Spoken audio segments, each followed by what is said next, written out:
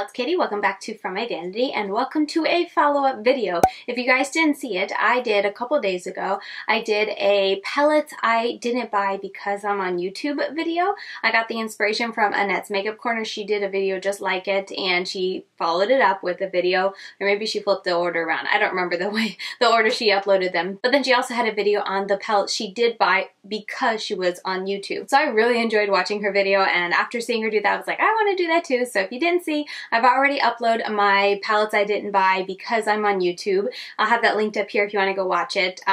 When I felt very repetitive in that video, like the whole time I was just like, I didn't buy this because I didn't get it on launch day and stuff like that. So hopefully in this video it'll be a little more entertaining to listen to. So anyway, if you want to go see it and see the palettes that I really wanted but didn't buy for various reasons, that is linked down below. But today we're going to talk about the palettes I did buy because I'm on YouTube, and I'm going to focus on palettes that if I didn't have a YouTube channel, I probably would have either passed on, maybe got it at a later date, whatever the case may be. That's what we're going to be talking about. So if you are at all interested in that, let's just jump right into it. Okay, so this is going in no particular order. I just kind of started keeping a note on my phone and added to it whenever I thought of a palette that I was like, oh yeah, I bought that just because I had a YouTube channel. First one being the ABH Norvina Palette. I guess I could show you guys, but honestly I don't want to go ruffling around and find them all. So here's a picture of the palette. I do still have it, but I remember when it launched, I was like, ooh, that's pretty, but I enjoy playing with purples. I have purple on my eyes today, but honestly, I'm not crazy about purple. It's not my favorite color to work with. It's just, I don't know, it's pretty, but I like more grungy and deeper tones, and purple just isn't my vibe. I like it for when I'm wanting to go very elegant or more natural, because I feel like most purples are a little more neutral-ish, or they just look a little softer on the eyes. I guess that's the word I'm thinking of. Softer, so it's not so wha-bam in your face. So when I saw that palette, I was like, oh, you know, it's pretty. Got some purples that would make really pretty neutral purpley looks, but not for me. I'm not crazy about purples, but I did buy it because I'm on YouTube. And I wanted to see if me buying it on launch day, because I did buy it from the ABH website the day it launched, and seeing if I could get a video up fast enough, how it kind of helped or if it did anything for my channel. And so that's basically the biggest reason why I bought it. Now, I'm not gonna lie, it is a pretty palette. I mean, it was fine, but since reviewing it, I really haven't ever thought about it again. The color story is very muted, very neutral, and I think there's only like 3 purples really. Everything else is pretty soft and neutral. So yeah, that was a palette I bought exclusively because I am on YouTube. I could get it from the ABH website at a little discount because I do have my cosmetology license, and so I could put that back into my channel and hopefully help with the views. And I feel like, I don't remember how that video did, but I don't think it did anything crazy well, because I mean, ABH is so popular. When a new palette comes out, YouTube,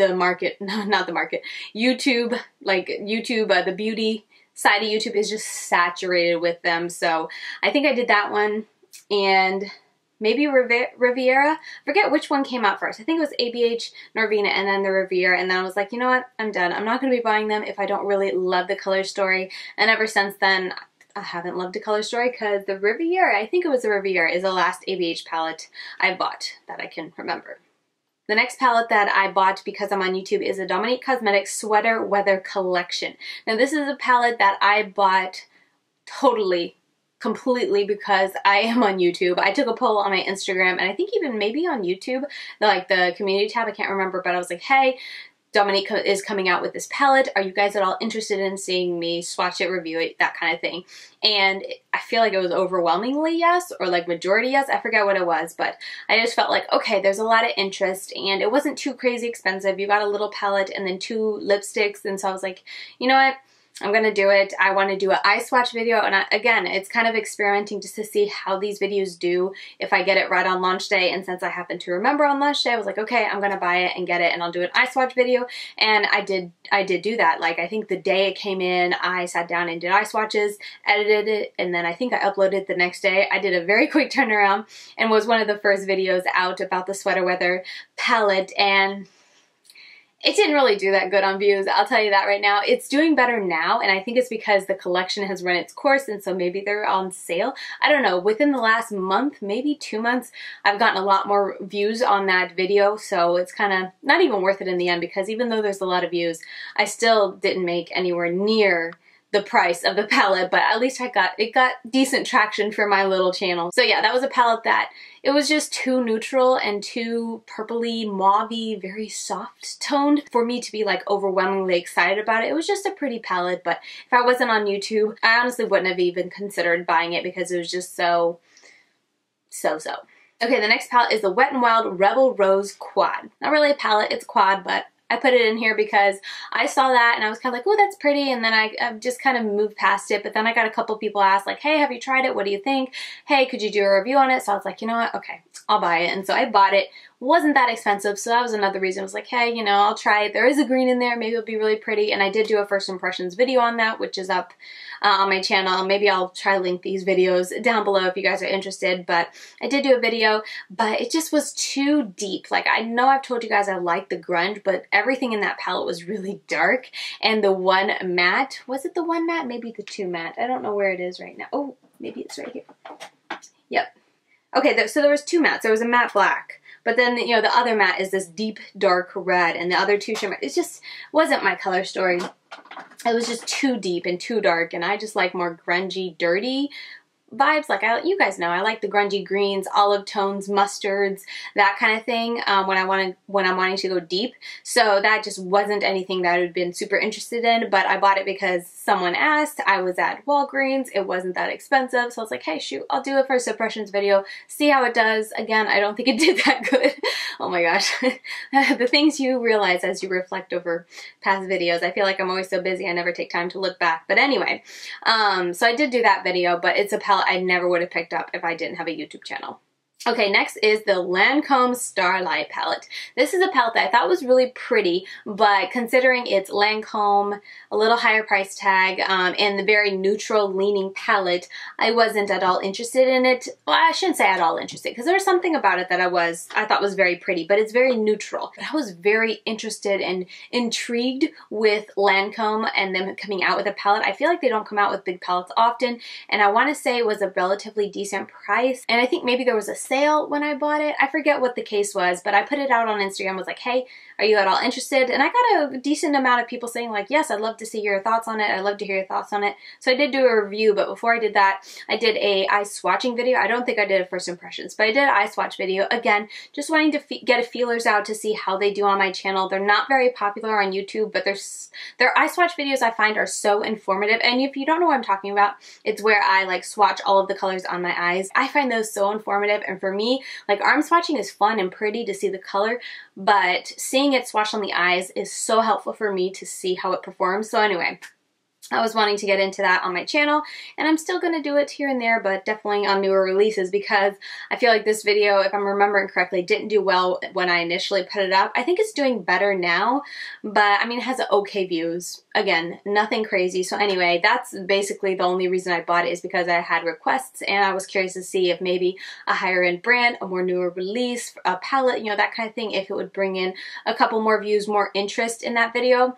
So yeah, that's definitely a palette that, while I think it's pretty, it's just a little too neutral, and the shimmers I remember being very subdued for me and my personal preferences. Now, with that said, the looks I created with that palette were very beautiful. Like, I remember a couple of videos that I did, and I've gone back to watch to like get links for or whatever, and I'm like, ooh, that's a pretty eye look. Like, what was I wearing? Oh, it's a Lancome palette. Okay. So I evidently do like it, but it just wasn't anything that really gripped my attention, and I totally know if I wasn't on YouTube and wasn't at all interested in making a video, I wouldn't have ever purchased it. Next one would be the Stilazzi Spellbound palette. This palette I bought because a couple people asked me on YouTube, and honestly that was about it. I did receive some PR from Stilazzi Cosmetics. I can't remember if I said the brand name, but it's from Stilazzi, their Spellbound palette, and I had received brushes from them in the past, and so when that palette came out, I got a couple people saying, hey, are you gonna, you know, review it? Are you going to share thoughts on it? I'd love to know if it's any good, you know, that kind of thing. And it was kind of sort of a dupe for the Urban Decay palette, so people were like, ooh, could you get that and skip on the Urban Decay, that type of thing.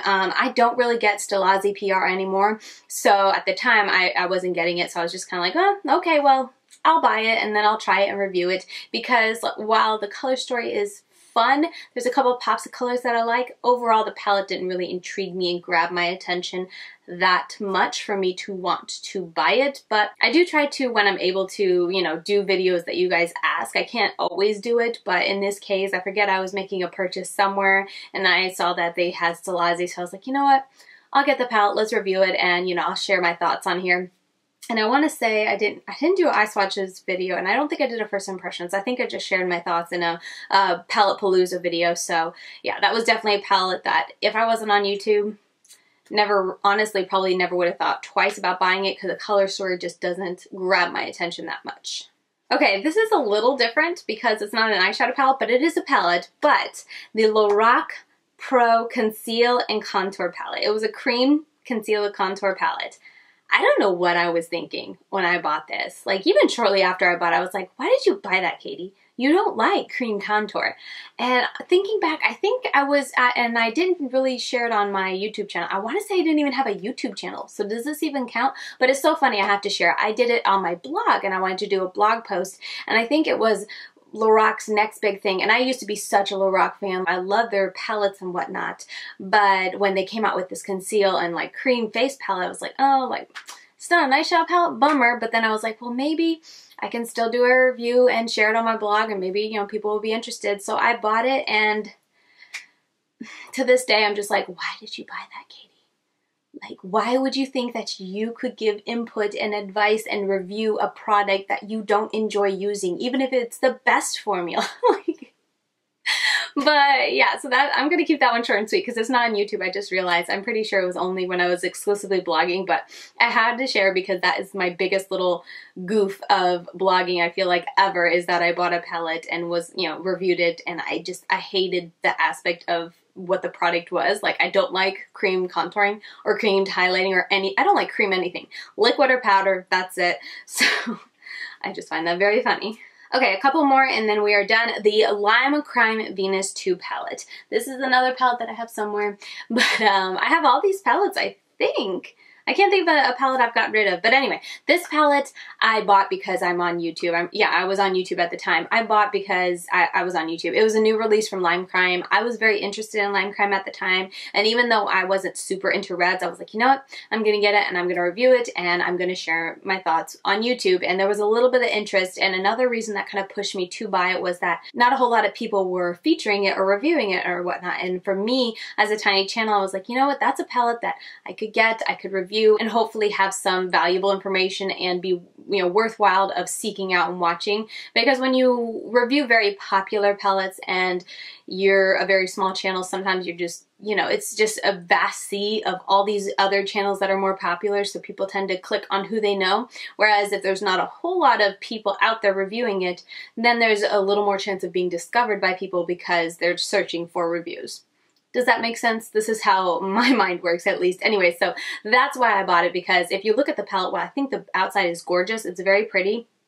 The reds inside really aren't me. I'm not into the reds. That's another color that I'm just like, no, thank you. I don't like, I mean, they're pretty, they're fun to play with every now and then, but I'm not super into the reds when it comes to, you know, on my eyes and whatnot. So that was another palette that if I wasn't on YouTube, I wouldn't have bought it. Honestly, if I wasn't on YouTube, I might have bought the second palette that they came out with, the second big one, because it was a little more green leaning, even though I didn't buy it because it wasn't that green. Like, the outside was way more green than the inside, and that one was such a disappointment. Does anyone remember that? Was that limited edition? I don't think anyone talks about that palette anymore, but anyway, getting off on a tangent here.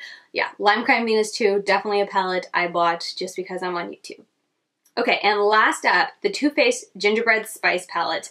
This is a palette again. While I do or did, in a sense, kind of collect the Too Faced the Too Faced tin palettes, I wasn't going to buy this one because it was just so neutral, boring, repetitive to what I had. Here it is right here. Still smells great, by the way. I just got a good whiff of it. It's just very neutral, and I felt like repetitive amongst their other palettes in their collection, and really the only kind of standout, something unique about it was kind of this red, maybe the purple, but honestly, I feel like you have purple mattes in their other palettes, but the red and the orange, I feel like were the most, oh, am I even in frame? Were the most interesting out of this palette, but I bought it because I didn't want to do eye swatches, which I did do eye swatches of, and I wanted to review it on my channel, and once again, I don't think that video did very well. Am I learning that I shouldn't do eye swatches? Let me know. Do you guys like eye swatches? I still plan to do it. Now they're very time consuming, so I feel like I can't do it to the extent that I wish I could, but I do plan in future, if I can get on top of a very recent release, to do eye swatches for that palette if it's like of interest to people, if people seem interested in it. But I don't plan to do it for older releases just because it's very time consuming and they don't get good views, and it's a lot of work, oh my gosh, and very painful. But anyway, getting back to the topic at hand, that is why I purchased this. I have 1, 2, 3, 4, 5 other palettes in their collection. I like them. They're fine. They're not colorful and fun enough for me now, but at the time they were, so that's why I bought it. But in hindsight, I don't think I would have bought it because it's just not that me anymore. Definitely not now, but I feel like even then it was just kind of like, I know I wouldn't have bought it when it first came out, and I probably, maybe, if it was on sale, might have bought it, but I feel like I probably would have passed on it. Alright, so there you have it. Those are all the palettes that I ended up buying, pretty much only because I have a YouTube channel or blog, and I wanted to share it with you guys. So let me know what you guys think down below. I know I've gotten some feedback or heard some people say like it's kind of silly to determine what you buy and what you review around your YouTube channel, or like to not buy something because you have a YouTube channel, but I find that that's just kind of helps me sort out through all the releases and all the stuff that's out there, is just kind of keep a tabs of like, hey, is this of interest to people who want to watch my channel, that kind of thing.